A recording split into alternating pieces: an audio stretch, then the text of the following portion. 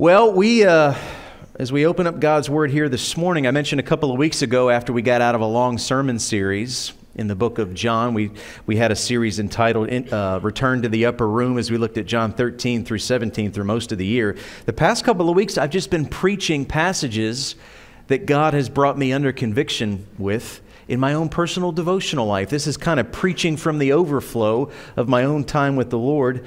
And today, as we turn to Romans chapter 12, verses 14 through 21, this passage really gripped me a couple of weeks ago. The title of our message here this morning is Lighthouse Christians. Lighthouse Christians. And you know, I've tried really hard over the past couple of years to help us to see that the Bible, even though it's 66 individual books, it really is one story. And the more that we see the storyline from Genesis to Revelation, the more we'll begin to see how every piece fits within that story. And one of the main themes of the Bible, when you start with Genesis and you get to Revelation, one of the main themes of the Bible is the theme of light versus darkness. Light versus darkness. And I want to show it to you. I want to share with you maybe 5 major phases or checkpoints in the story of Scripture and how light versus darkness is a theme that continues to come up from Genesis to Revelation. So I want you to remember, when you think of the story of the Bible from Genesis to Revelation, I want you to think of 5 words. And here's the 5 words: creation, fall, promise, redemption, and restoration. I'll give you those 5 words again. Creation, fall, promise, redemption, and restoration. Those 5 words will take you to how the earth began and how the earth will be completely restored upon the second coming of Jesus. But I want you to see now how light and darkness fits in the story. All right? So creation. Genesis chapter 1, verse 3. When God wanted to create the world, He said, "Let there be." That's right. He said, "Let there be light." There was darkness and no form of the earth, and He said, "Let there be light." And light is what broke into the darkness during creation. But guess what happened? Sin, which is darkness, entered the world. And it says in in Genesis chapter 3, verse 8, when sin entered the world, Adam and Eve heard the sound of the Lord God walking in the garden in the cool of the day, and the man and his wife hid themselves from the presence of the Lord God among the trees of the garden. As we get to fall, the second word, darkness entered the earth, and guess what happened? Man and woman began to hide from the light. Sin is darkness. And when we're living in darkness, what do? We do what Adam and Eve did. They hid from the light. But thank goodness, in the midst of that darkness, God shared a promise. That's the third word, promise.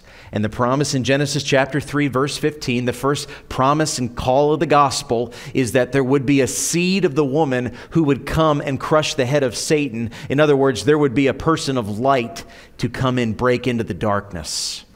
All right, and the entire Old Testament is waiting to see this seed from Genesis 3:15. Could this person be the seed? Could Abraham be the seed? Could Moses be the seed? Could David be the seed? But we see all of these men were sinful.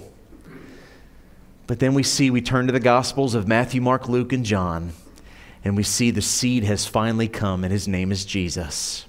And that brings us to the fourth word, redemption. What did Jesus do? He came as the light of the world into a place of darkness. In John chapter 1, verses 4 through 5, it says, "In Him was life, and the life was the light of men. The light shines in the darkness, and the darkness has not overcome it."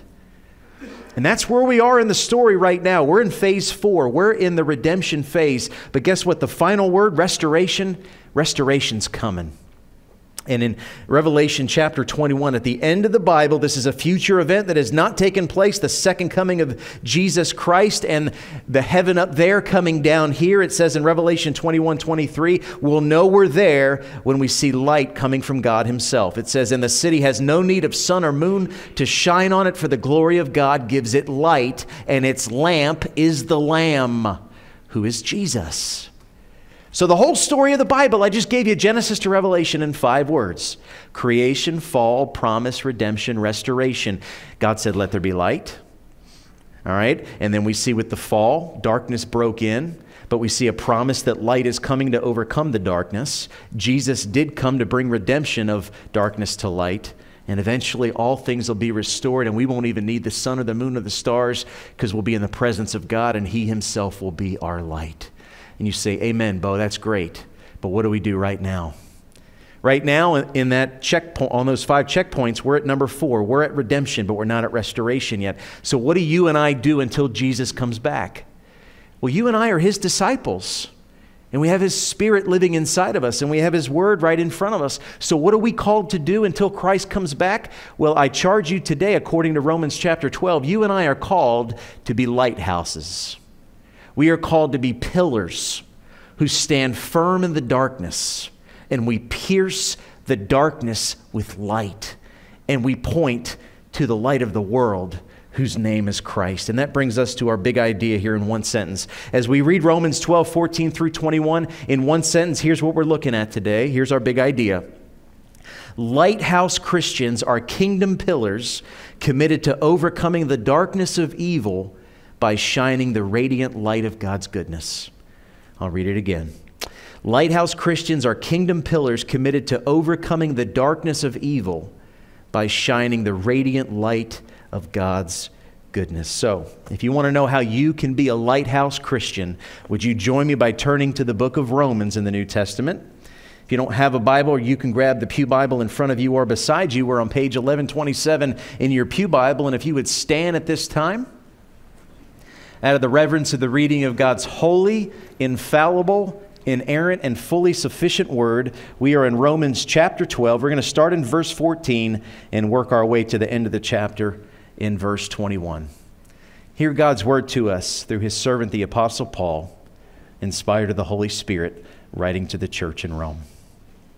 Verse 14 says, "Bless those who persecute you. Bless and do not curse them. Rejoice with those who rejoice. Weep with those who weep. Live in harmony with one another. Do not be haughty, but associate with the lowly. Never be wise in your own sight. Repay no one evil for evil, but give thought to do what is honorable in the sight of all. If possible, so far as it depends on you, live peaceably with all. Beloved, never avenge yourselves, but leave it to the wrath of God, for it is written, 'Vengeance is mine, I will repay, says the Lord.' To the contrary, if your enemy is hungry, feed him. If he is thirsty, give him something to drink. For by doing so, you will heap burning coals on his head." And here's a summary statement for everything I just read. Verse 21. "Do not be overcome by evil, but overcome evil with good." Let's pray. Oh, Heavenly Father, we love you. We thank you for this day. We seek you at this moment. Lord, as many things in your word often are, what we just read is simple, but it's not easy. You call us to overcome evil with good and overcome darkness with light. And Lord, because we ourselves are broken people, this is something that we struggle with every day. Lord, I pray in the name of Jesus and by the power of the Holy Spirit as we walk through this passage that what I'm preaching today, by the guidance of your Spirit, that it would be practical Christian living, that we would leave the walls of this church and do this today. That we would listen to verse 14 and do verse 14 today. We would listen to verse 15 and do verse 15 today. I pray that today is not poetry, that today is not metaphorical, that today is literal, practical Christian living, and that we would seek to obey you today as an act of worship. Help us. Help us to do this. Help us to stop saying this. Help us to do it. We can't do it in our strength, but we can do it in yours. So help us now, I pray. In Jesus' name, and God's people said, amen.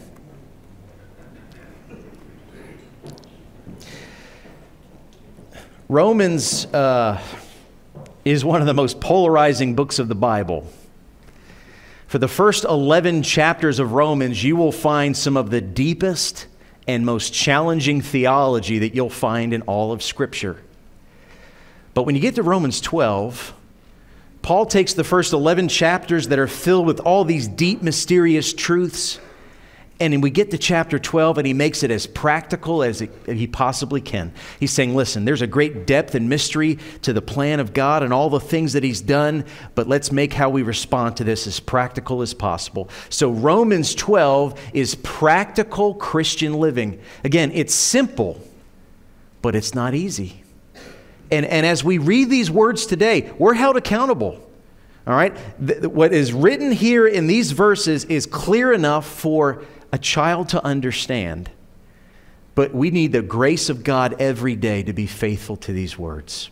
We need to be what I am calling today lighthouse Christians who respond to the darkness by piercing it with the light of Christ. And how do we do that? I'm grateful that Paul took the time, inspired of the Holy Spirit, to give us practical steps to do that. And so we're going to look at 4 aspects of a lighthouse Christian in the time that we have left, and we're going to get as practical as we can. So here's number 1. Lighthouse Christians overcome persecution with blessing. Overcome persecution with blessing. Verse 14, bless those who persecute you, bless and do not curse them. All right? Basically, it comes down to this. When you are being persecuted, you can respond of one of 2 ways. You can be a mirror or you can be a lighthouse. A mirror reflects darkness back to darkness. You persecute me, I persecute you. You yell at me, I'm going to yell louder. You attack my values, I'm going to scream even louder about my values and attack you. And basically, that's a good summary statement of where we are as a country right now. Now, we can be a mirror or we can be a lighthouse. All right, now, a lighthouse does not stay with the light turned off and just ignore the darkness. But a lighthouse pierces and penetrates the darkness and gives those in darkness something they can see, something that attracts them, something that helps them to come off the stormy waters of the sea and brings them safely to a kingdom shore. We need to be a lighthouse. Now, when you and I are persecuted, our natural human response is not, how do I bless this person? Okay? We often call it a come to Jesus moment, but we're not really talking about sharing the gospel when we say come to Jesus. Right? So under persecution, our natural instinct, because we're fallen human beings, is not to bless. It is to one-up them in persecution. It is to seek revenge. But how do we do this? Well, I think one of the ways that we can do this is to remember that you and I are blessed eternally when we respond in obedience to persecution. And how do I know that? Well, there's a lot that Jesus himself says in Matthew 5 about what Paul says in Romans 12. Matthew 5, verses 11 through 12, Jesus reminds us in the Sermon on the Mount, he says, blessed are you when others revile you and persecute you and utter all kinds of evil against you falsely on my account. Rejoice and be glad, for your reward is great in heaven, for so they persecuted the prophets who were before you. So how do we do this? How do we, controlled by the Holy Spirit, how do we respond to those who persecute us? By blessing them. Well, we remind ourselves that we are storing up eternal blessings and rewards because of this persecution. And then how do we bless them in practical ways?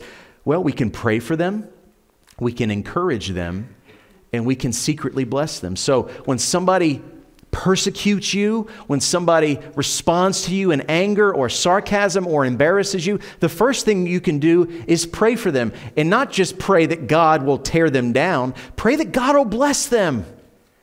The more that you pray for God to bless those who anger you the most, the quicker your anger towards them is going to change. All right? And then not only do we pray for them, we can encourage them. I'm not saying we affirm them when they are saying something contrary to the Word of God. What I am saying is we can find common ground to encourage them in other areas. And then all of a sudden they see something is different in us. And then here's another thing. We can secretly bless them. We can do something that no one, maybe not even them themselves, will know. We can bless them. We can bless them with a gift, or we can bless them by doing something that nobody knows but God. And when we do that, we're a lighthouse piercing the darkness. We're not responding as a mirror, showing darkness back to darkness. No, we're piercing it with light. And I guarantee it will catch them off guard. They will say something is different about them. They did not respond to my anger by yelling even louder with capital letters on social media. They're loving me and encouraging me. I want to know what they know. And we can say, well, I want you to know who I know. His name is Jesus. So first, Lighthouse Christians overcome persecution with blessing. Number two, Lighthouse Christians overcome evil with honor. Verses 15 through 17, rejoice with those who rejoice, weep with those who weep, live in harmony with one another. Do not be haughty, but associate with the lowly. Never be wise in your own sight. Repay no one evil for evil, but give thought to do what is honorable in the sight of all. So what is honorable? Well, in the kingdom of God, it's been said by Christians for decades, the way up is down. So honorable means humility. You want to be a Lighthouse Christian, you take a posture of humility when someone is persecuting you in pride. You don't respond by bowing out your chest and saying, I'm going to respond to pride with pride. No, he says, take a lowly position, associate with the lowly, do what is honorable. All right, we need to take a posture of humility. And again, humility does not mean we are silent about what we believe. Humility means I'm not going to shove what I do believe down your throat. I'm not going to march down the street with pride over what I believe. I'm going to live it out in front of you, and I'm going to share it with a humble tone, and I'm going to give God room to change your heart. You know, I want to give you two practical ways that you can be honorable in the presence of evil. First is, remember your own sin in light of Christ's righteousness. When you're in the presence of somebody who is evil, remind yourself that according to the holy standards of God, you and I are evil too. You ever spend time with a person you're getting to know and you ask yourself the question, is this a good person? Can I trust this person? And maybe over the course of time, somebody mentions that person and says, hey, listen, you can't trust them. They're not a good person. Or, man, they're a really good person. You know, if you start measuring by the standards of other people, you're always going to question, is this a good person? Is this not a good person? Can I say this? You and I are broken. You and I are not good in comparison to the holiness of God. And when we realize apart from the grace of God, we're in serious trouble, the more we stop looking at other people saying, you are evil, you are not good. All right? We need to start looking at people either who have Jesus or need Jesus. And we can be humble in the presence of people who persecute us when we remind ourselves we're in trouble without the grace of God ourselves. The second is we need to see everyone as valuable image bearers, worthy of dignity and respect.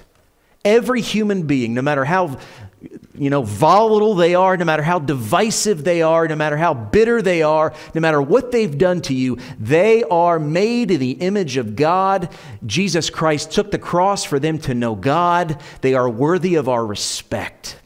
I don't care who they are. I don't care who they vote for. I don't care what they say on social media. You owe them respect. So start respecting them. Stop yelling at them. God died for them. And it is not his will that any should perish, but all should come to a knowledge of the truth. Think of the cross. Think of the cross when somebody spits on your Christian values. Why do they do it? It's because they don't know better. It's because they're walking around in darkness. I mentioned this quote before. Many, many years ago, it was said by Chuck Colson, you can't be angry at a blind man for stepping on your shoes. How do you respond? You shed light. You shed light. So number two, Lighthouse Christians overcome evil with honor. Number three, Lighthouse Christians overcome conflict with peace. Verse 18, if possible, so far as it depends on you, live peaceably with all. Now, conflict is part of living in a broken world. You and I have no excuse to be surprised by conflict. All right, I lived many years in Florida in my early 20s, and I realized it was not a matter of if, but when hurricanes were coming. If you live in Florida and you get ravaged by a hurricane, and the first thought is, I never saw this coming, then you've been living in blindness.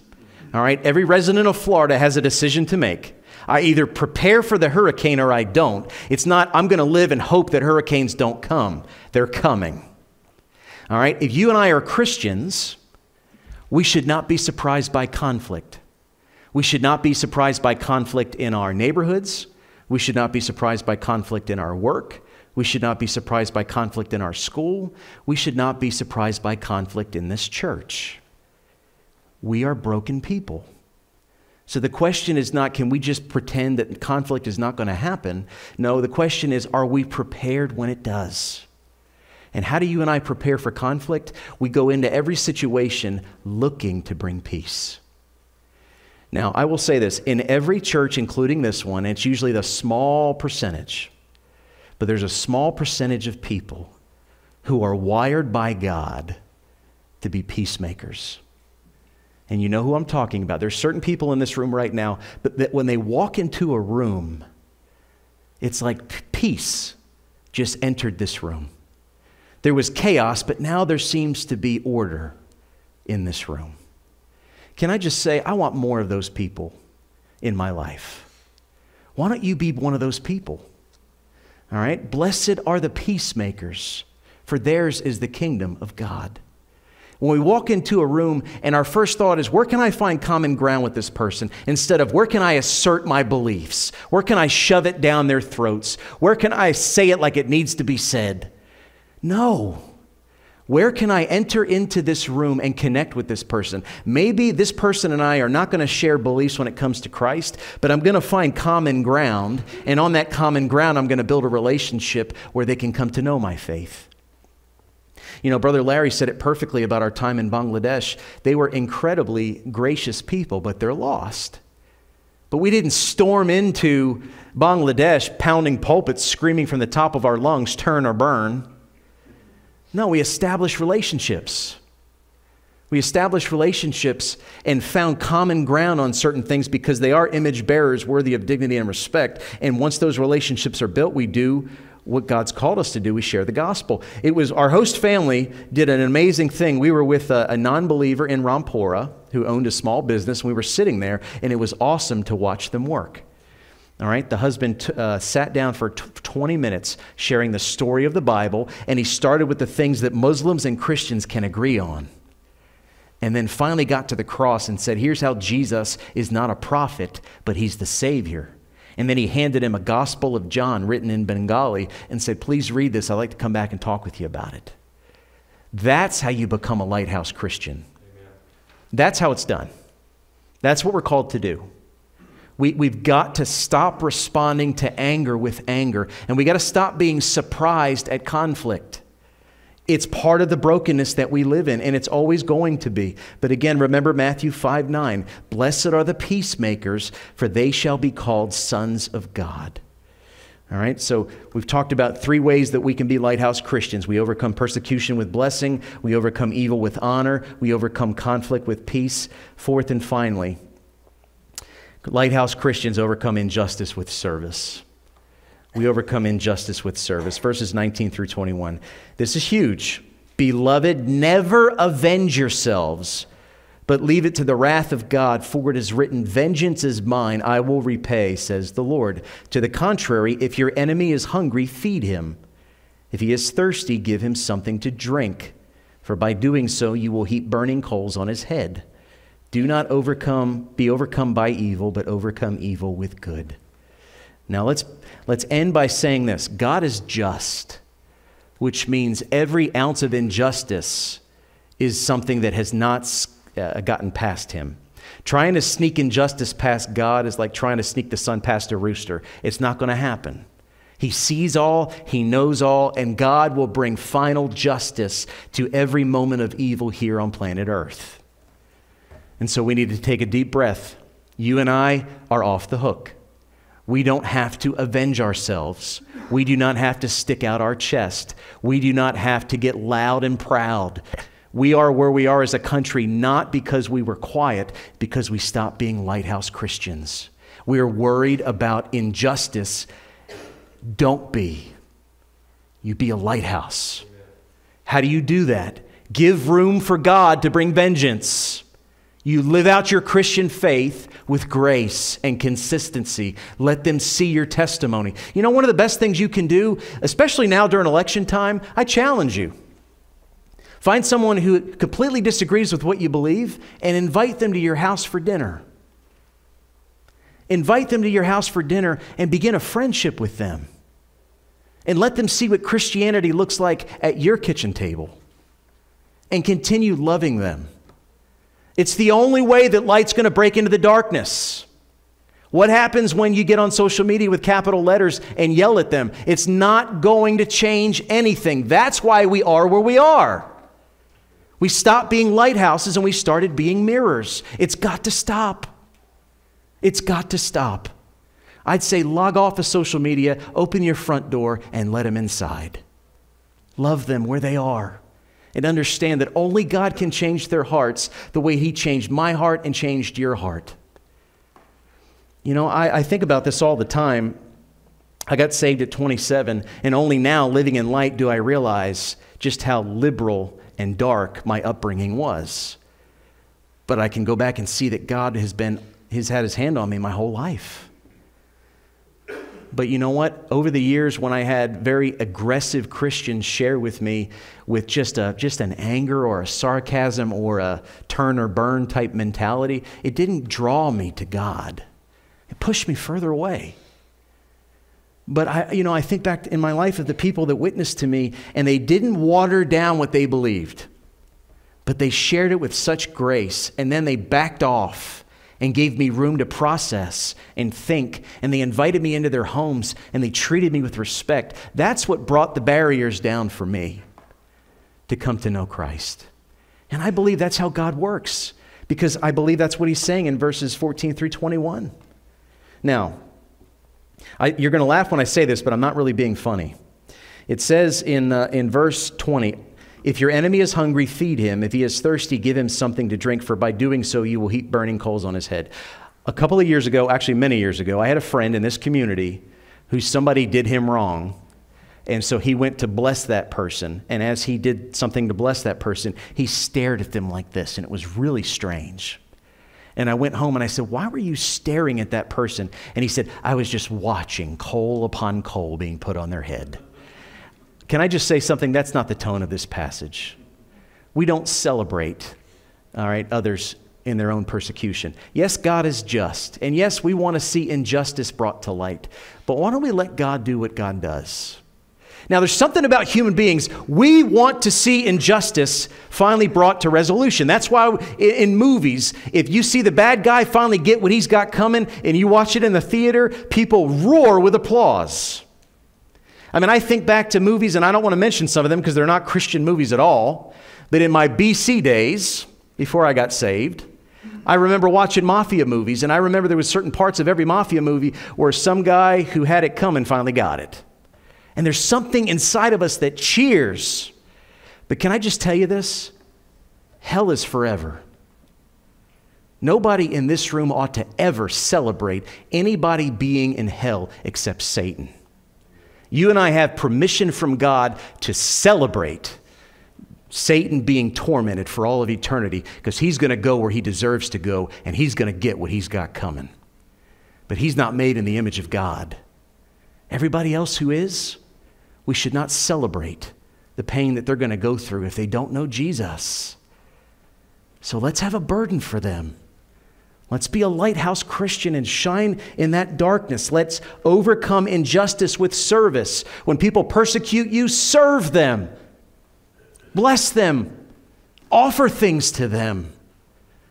That's how we're going to pierce through the darkness. We need to leave room for God to do what only God can do. And when you do that, it's an act of worship, and here's why. That desire, that urge that you have to get back at them, when you just say, as much as I want to see them get what they got coming, I'm going to bite my tongue and I'm going to give you room, God, to do what you can do. When you do that, you're saying, God, I trust you.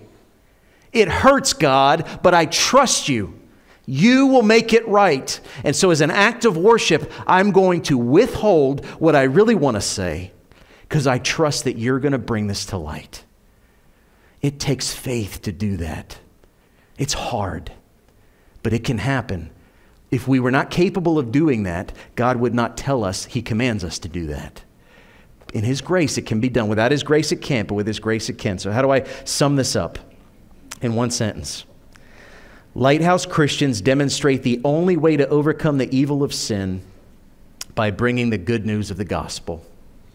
Lighthouse Christians demonstrate the only way to overcome the evil of sin by bringing the good news of the gospel. How do we overcome darkness? We have got to have light. Where does the light come from? It comes from Jesus himself. He is the light of the world. He's the only answer to the problem of sin. He's the only answer to the problem of the United States of America. He's the only answer to the struggles that you're going through in your own life right now. The good news of the gospel is how good overcomes evil. They need to know. Everybody needs to know. We need to remind ourselves daily when we're living in darkness. You and I are made in the image of God, but we fall short of his glory, and we are in need of his grace, which has been made possible by his Son. And when we repent and believe, we've been forgiven, we've been adopted, we've been redeemed, and we are going to be restored.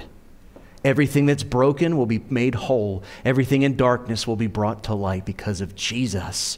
So we take that good news to other people. That is how you and I become a Lighthouse Christian. If we don't have Jesus, we've got nothing. But Jesus plus nothing equals everything. He's all we need. So you and I remember, we bring Jesus with us everywhere we go. And so as we draw to a close, I just want to say, if you're in this room right now and you have been overcome by darkness, remember verse 21. I'll read it again. Do not be overcome by evil, but overcome evil with good. Maybe you're not a Christian and you just look at the brokenness around you and you wonder, where's hope? The answer is Christ. Because where there's Jesus, there is always hope. Jesus takes broken things, and as Jody was singing, he makes beauty from ashes. But maybe you are a Christian and you have drifted into the darkness. It happens. It happens with all of us. Can I be honest? It especially happens during election time. This is the time of the year where we pull out the heavy artillery. Can I say this is the time we need to be a lighthouse? And if you're the one that's been drifting out, let the light bring you back to the shore.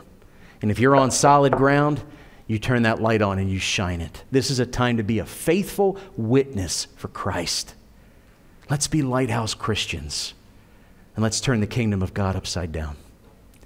Let's pray. Oh, Father, I want so desperately for this to be practical Christian living for us. I don't want this to be a metaphor, a cute illustration that just dies before we finish our lunch. Lord, darkness is all around us, but we have the light of the world inside of us through Christ. Help us to see how we can be a lighthouse. Lord, I pray that as the word has gone out here this morning, that your Holy Spirit would bring application to each and every one of our lives. How can we practically in the week ahead shine light in dark places? Help us, Lord.